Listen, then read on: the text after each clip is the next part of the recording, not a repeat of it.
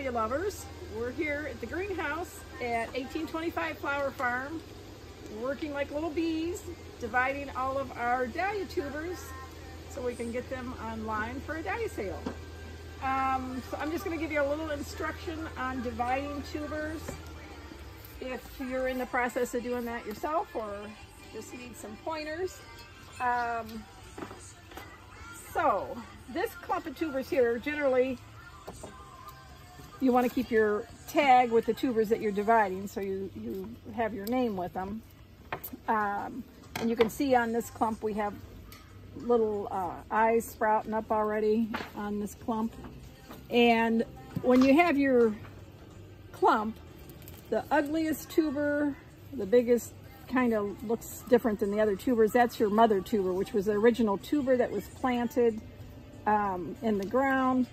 And those we usually discard because they don't hold up well and they generally rot, so that will be cut out of here and thrown out. And then you can see we have some of these little ones with the skinny little necks where the neck is broke.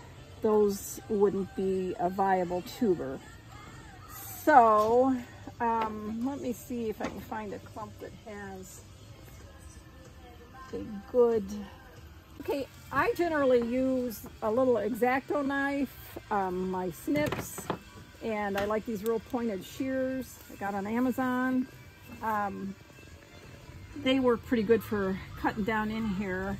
So what you're going to need when you're dividing your tubers is you want to keep the tuber, the neck of the tuber, and a piece of the crown. And this area here is the crown, all of this in here. If it does not have a piece of crown on it, it generally won't eye up and wouldn't be a viable tuber.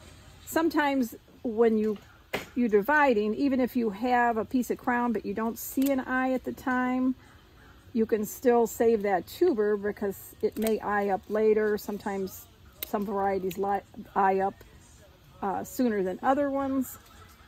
So you can see I'm just trying to get this piece of crown. There's two tubers here connected, but I'm going to remove them, I think, together at the same time.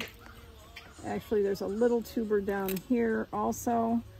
So I snipped that out of there.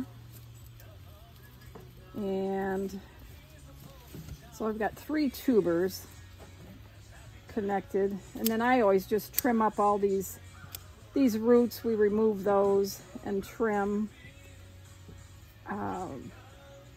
I'm going to snip this off. So we've got 2 tubers. There's a piece of crown here, so I'm going to